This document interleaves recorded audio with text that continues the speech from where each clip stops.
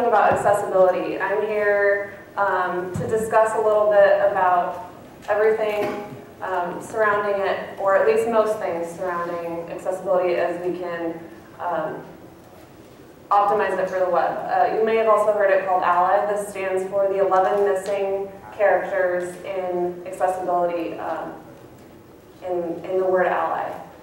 So you may wonder, what is accessibility? Some of you may not be fully sure what we're talking about here. Accessibility is being inclusive. It's creating accessible websites, and that means having it understood by all audiences regardless of adaptive technologies or browsers. It's usability, but usability is not to be confused with accessibility. Usability is the ability of average users with average technologies and the standard equipment and browsers, and that is their ability to navigate the site well. But accessibility is adding an additional layer. So you may wonder why. Why do we care about accessibility? Why should we care? As software developers, we build software for people. We empathize with people. We get frustrated when we can't use websites well. So what happens when we add an additional layer of tools onto this? We build complexity into this. So who are we talking about here? What types of people? Who should we think about? Everyone thinks of screen readers when they think of accessibility. We think of visually impaired. We think of people who are blind. But we really need to consider a lot of other things here, cognitive and neurological disabilities or abilities. There are so many impairments that we need to consider. Who in here knows someone with one of these impairments or has a friend? Yeah, so maybe half of you guys. So think about how that friend uses the web, or if they run into any issues. Another question we all may ask is, how do people with disabilities or impairments use the web? What special tools do they use? So we call these assistive technologies. They can include a combination of these things, or they can include one of these things. Like I said, most people think about screen readers, but there are many, many more. This is a great quote by Tim Berners-Lee, who's the creator of the World Wide Web. He wanted us all to think about accessibility. So what do you think? Are we doing a good job of upholding these values that he tried to instill in us early on? So let's think about that as we navigate through. So let me pause for a moment. I get asked so often, why do I care about this subject? What is my investment in this? This is a picture of me and my mom. We're both developers. She started in the era of Fortran, COBOL, and Focus. And something we don't have in common is a visual impairment. She's blind. She's been blind her whole life. So she uses many adaptive technologies. And she's also the reason why I'm aware that there are so many more disabilities out there than just visual impairment. But let's kick it off with visual impairment. There are 4 categories that we generally think of. 2 of the adaptive technologies include Braille displays. Braille displays are an extension of your keyboard. They provide a small mouse movement that you can navigate with your hands, and they also allow you to use the keyboard at the same time while displaying all the text on the website in Braille for a blind user. Another technology is a screen reader.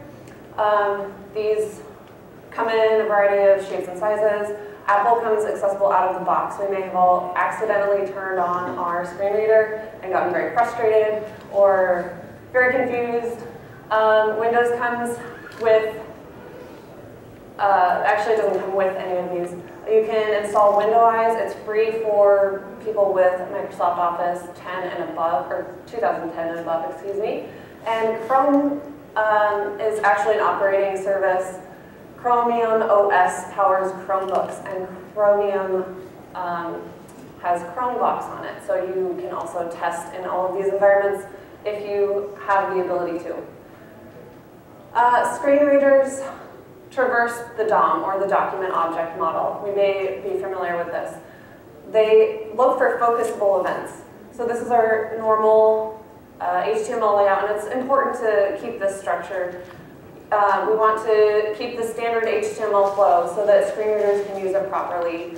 We want the screen readers to be able to look for things like headers and footers and tell the user that there's a navigation bar coming up. Screen readers are not able to read by default divs and spans, so we want to try and avoid using those for very important elements of our HTML. ARIA is assistive, rich internet applications. They're a set of accessibility attributes which can be added to our HTML markup. Any markup, but ideally for HTML, and they aid the screen reader. They add role attributes, which they define the general type of object, article, alert, or slider that might be coming up or that might be active. They can also delineate states and properties of values. So we can add a description to a block of text or a chunk of form to tell the screen reader what we're filling out, what section we're approaching. We can have it live update a progress bar, for instance. So let's take a look at the New York Times.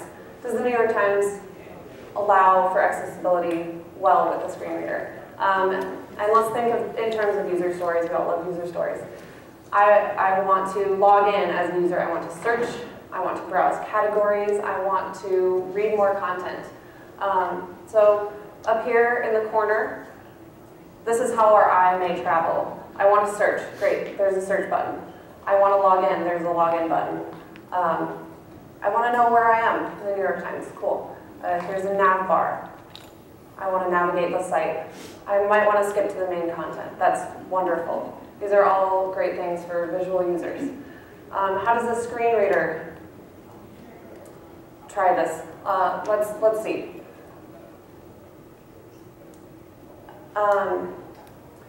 This may not, let's see how this audio works. Hopefully you guys can all hear it. But a screen reader will show us what is selected in bold here around the New York Times. And at the bottom, it will read to us what is being displayed. So I want to invite you all to close your eyes if you're interested, if you can hear this well enough. And let's see. As someone who's visually impaired, I want to log in again. I want to search. I want to browse categories, and I want to possibly skip to the main content to read. Interact with the New York Times, breaking news, world news, and multimedia HTML content. Sections button. Search button. Great, our search is done. We have search. That's one of our stories gone. Internal link, skip to content. Internal link, skip to navigation. That's great. We can skip around if we need.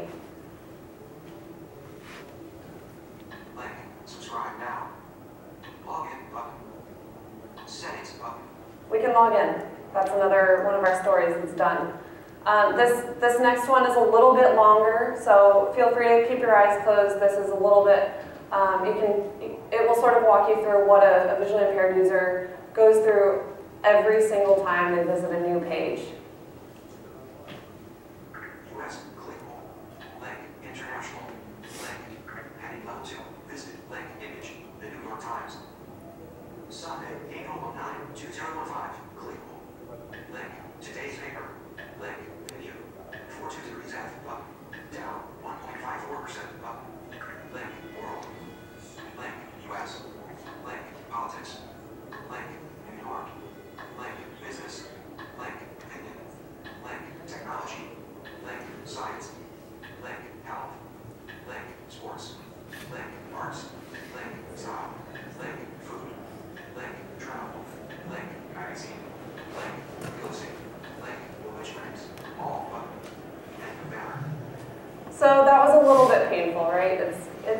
little bit long, but if it is your first time to a site, you may want to hear all of the categories. There's our nav bar. That's wonderful. What's next? 126 items. Heading up to top news. So you can see up here in the corner, it says top news. That's hidden, but it's a great cue for a screen reader. It will say, here, we're about to demonstrate we're about to read our top news. Heading up to blank. Up to 700 or fear dead is Byron vote 6 off Libya. So a little depressing, but you can see that the New York Times, the New York Times does it fairly well.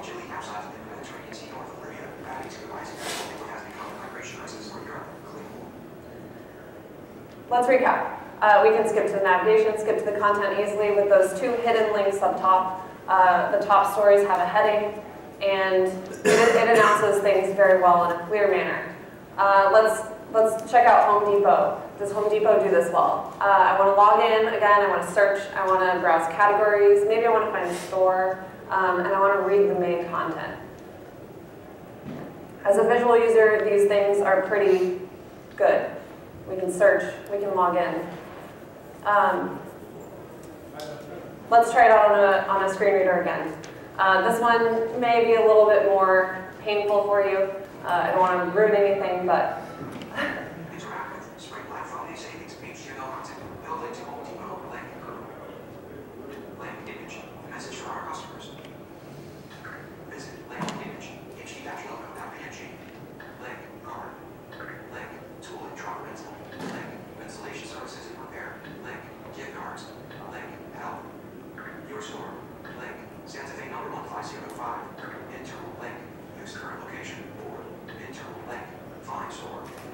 so this is pretty good, this top part. But something that we'll see that happens.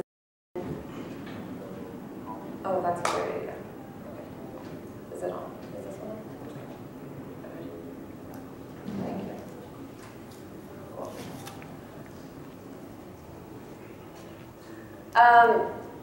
Something that happens when we get a little bit further into the site is Link local ad. Link store finder. Link credit center. Link specialty offers. Internal link shop department. List 16 items. Link appliances. Link bath and faucet. Link blinds and decor.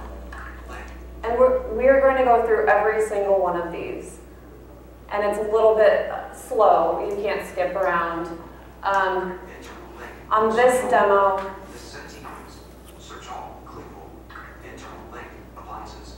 Internal link bath. where are we? Internal link building We materials. can't see Internal link. what's going on. Does anyone know where we are? We're stuck inside of this search all box. And it's displaying everything again that we just went through. So we're going to listen to these 17 items once again. And if we want to find something that we don't know what category it's in, like wheels, who knows what wheels are in, we really want to get to this search box over here, but it's been a little bit hard so far. Link doors and windows. What can help you find? Click all. We finally get to the search, What can help you find? Search text field. Button. but this says button. What does button mean as a screen reader user? I'm not really sure. Do I click it? Where do I go when I click it? Who knows what happens? So this is something we really want to consider. The button should be, I'm so sorry about the audio troubles. Okay. This is detrimental. And finally, our last screen reader demo, sorry about this, but this is really what a visually impaired person goes through every time they visit a site, like I said. Link. DIY projects. We're trying to log in. Link. Sign in. Press link. Sign in. Or. Link. Register. Where are we? We're not in the sign-in. Link. Shop all offer. Link. Shop all savings. So these are small issues that we're running into as a screen reader user. Was this one successful? We can't skip to the main content. We have a lot of repetition, can't log in. The navigation's pushed down, search button gets lost. Let's move on to something like low contrast. This can be a very big issue for low vision users. I really want to see links clearly as a low vision user. I want less eye strain, because if we're looking at a white window, that's letting a lot of light into our eyes, and that can cause me a lot of eye strain. You know, we all darken our text editors. So this is one of the main reasons is eye strain. Let's visit Hacker News. Hacker News lightens all of their visited links, and this can be not great when we turn up our contrast. Where did they go? If we switch into high contrast mode, inverted, they're also not great. So things we all need to consider are really playing around with our tools, checking out what contrast settings we have, and trying them as a user like this. Apple has a great, oh geez.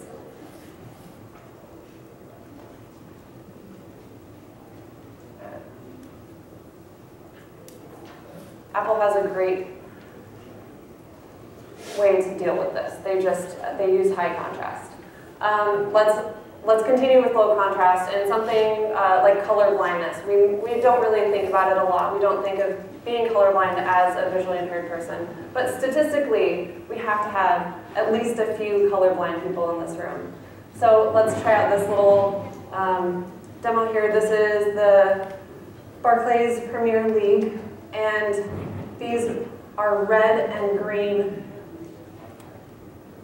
colors to denote losses and wins, and that is the only delineation we have. This is what it looks like to a colorblind user. They're essentially the same. If you are colorblind, you probably won't see a difference between these two. So let's keep moving. Mobility impairment. What do people with mobility impairments use in order to navigate the web? They may use foot pedals. They may use something like a single-handed keyboard. Can you imagine using this? And how your experience would change on the web? We've all thought about what if we break our hands as developers? What would happen? You could, if you lost your arm, you could probably use this after maybe months of painful adjustment. A voice control or a sight control machine is often used for people with mobility impairments. What does voice control do?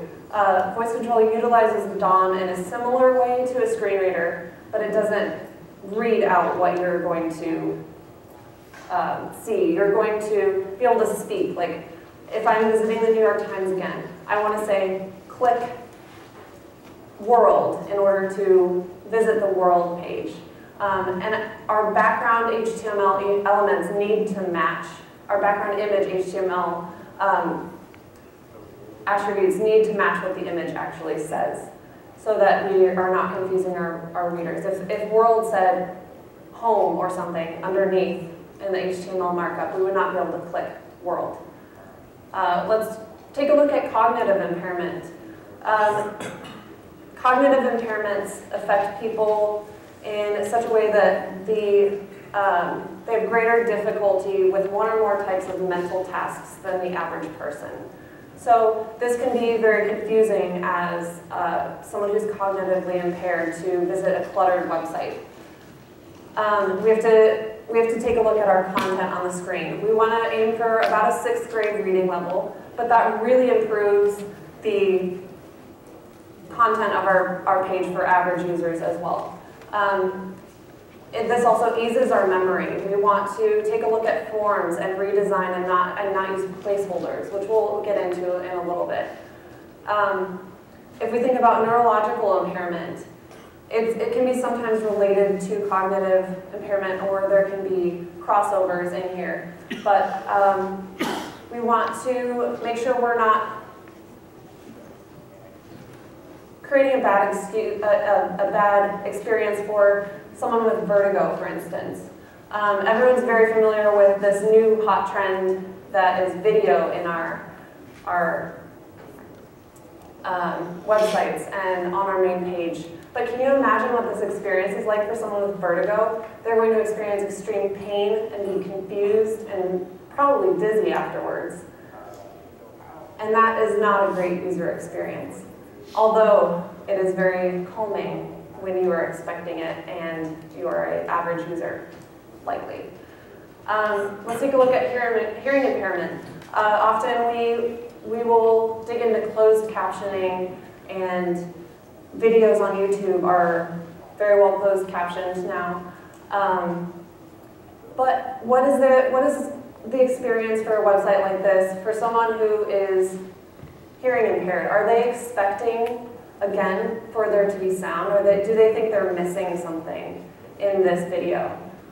It turns out they're not. They're not missing an experience, but you can imagine that they are keyed in to think that they're missing an experience on a video. So how can we improve this as developers? We want to look for good things for screen readers, like section descriptions. We want to denote our links and buttons correctly so that we aren't just saying image everywhere if we have images all over this New York Times site. We want to fill in our alt tags. Most people don't, which is not necessarily a horrible thing because I think people with screen readers expect it, but adding a short description can be hugely beneficial. For low vision users, we want to make sure things scale well on our website. We want to make sure that things don't readjust when we're increasing the size of our screen. You can see New York Times does this well. You can zoom in very, very easily and still be able to see everything and scroll across the page. We want to make sure that there is good underlying code in our background images, like I talked about, for hearing impaired users. If this New York Times background image had a different link underneath that said home, for instance, we would not be able to navigate back to the New York Times if we said click New York Times. The voiceover control or the voice control would not know what we're talking about. Let's take a look at Kickstarter. Hi guys. They did a wonderful, wonderful thing recently for closed captioning. Everyone's familiar with Kickstarter. You create a video, you try and raise money in order to promote your cause, or, sorry, not promote your cause, but for a creator. They just recently added a huge feature that allows you to go in and add your own closed captions and add your own descriptions, which is a great, wonderful thing they did not necessarily need to do, but they felt as though it was a necessary addition. Here's another way you can go in and add. You click the little add track button here. Let's take a look at Netflix. They just recently added audio description. The visually impaired community has been asking about this for years, and they have unfortunately not done it until now. But I think this was a great launching point. Daredevil was just released, which is about a blind superhero. And they did not release it with audio description, which frustrated many people. But they recently did. And you can just go into your options here and click audio description, sample it out. It will explain everything that's happening in the images, or in the moving pictures, and it's wonderful. I grew up watching all my movies this way, like Beauty and the Beast. Was all audio described, and it's a lot of fun to listen to, so try it out. Another thing we can look at is typography. Are we using clear, readable type? Are we training ourselves to choose fonts that are well received and readable on a screen specifically? We want to look at size of the browser average, which is about 16 pixels. It seems a little big for people who are used to a 12-point font on print, but often your computer screen is farther away than a book would be. So we want to look at this size comparison and make sure that we're using no smaller than 16, which is about 1 EM if you're using relative. We want to make sure that readability is great. We want to make sure that things aren't jumbled. If we think back to the New York Times, this probably isn't an ideal site for readability because it's so text-oriented and it's a little cluttered, but it does mimic a newspaper very well, and I think that's what we expect when we go to the New York Times. But for your average developer site, it may not be a great thing. Let's also consider layout. Do things make sense? Do they flow in a great way? We'll talk about forms here. Here's a form I found that is a little bit, it doesn't have great flow, let's say. So if we go here, create an account, we type in our email, and we're scrolling over expecting maybe another side of the form, but there isn't anything. So we're creating a behavior that you can just continue on scrolling down. So here, I fill out my first name. This is company, but I start filling it out and I might get a call or I might have a memory issue. And so I continue filling out my last name, thinking that perhaps that's what I was filling out. And then we continue with this form. And if you remember, there was a different part of the form, but we've just created a behavior for a low vision user, for someone with memory loss, things like that, that there is only one column here. So we'll continue filling this out, and we don't see state, so maybe state goes in the city, we're not really sure. Let's try it at, we also are expecting the next button to be right below since we created that behavior, but it doesn't appear to be there, so where is it? Once we find it, we hit next and nothing happens. There's no alert. We don't get a screen reader alert. We don't get an alert visually saying, you haven't filled out certain sections.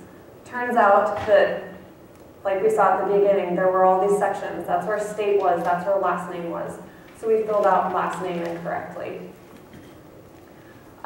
Here's the cleaned up version. Think about mobile users in this case. It's creating a bad experience for them. It's creating a bad experience for, like I said, someone with memory loss. Someone who has to increase their size on their screen. So let's think about all of these things as a developer. Looking at click targets. We want to keep things larger and spread apart. Fitz's law tells us that speed accuracy trade-off characteristics, the speed accuracy trade-off characteristics of human movement are huge. So we want to look at this and see that our click targets are small and pretty close. And I get a little bit lost. I over-click sometimes. I need to readjust. If we look at this one, they're bigger and farther apart, and we can see that my accuracy is much, much higher. I go straight to the element and I'm able to click. So think about these things when you're creating your buttons. Like I said, it makes a great experience for a mobile user as well, or someone with a small screen. We want to make sure the size can be scaled well. We want to look at relative versus fixed. There are a lot of arguments either way, as you all know, but as long as you're doing it in such a way that things are still readable, things still maintain the same layout, and they are still well presented. So how can we integrate all of these things as developers in our very busy lives? Because often the business team will approach you and want a shipment, right? They want you to get a feature out the door. So we can look at things like linters. If you're already using some, why not just integrate a few more into your process? Maybe one. Try out one at first for screen reader usability. We can look at checklists. There are plenty of checklists out there. There are many, hundreds of checklists that involve usability and accessibility. We can look at our workflow integration and just really try and work it in. We can be advocates. When the business team comes to us and says, we want this feature out the door, we can say, we would really like an extra day or an extra hour to consider usability and accessibility. So can we have that time? We really want to advocate for this. We can try it out. We can put ourselves in someone else's shoes. We can use our screen reader. We can try out a voiceover. And another great thing is user trials. Try and find someone with a friend with a cognitive impairment or a friend who is visually impaired and see how they use their site. As we all know, we find a lot of unexpected behaviors with user testing.